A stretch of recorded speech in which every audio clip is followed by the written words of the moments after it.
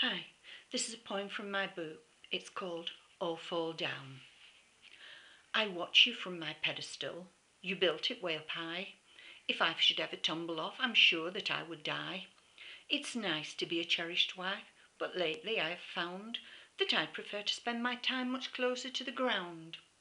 It's hard to be angelic, a devil I would be, if only you would smash this plinth and free the real me.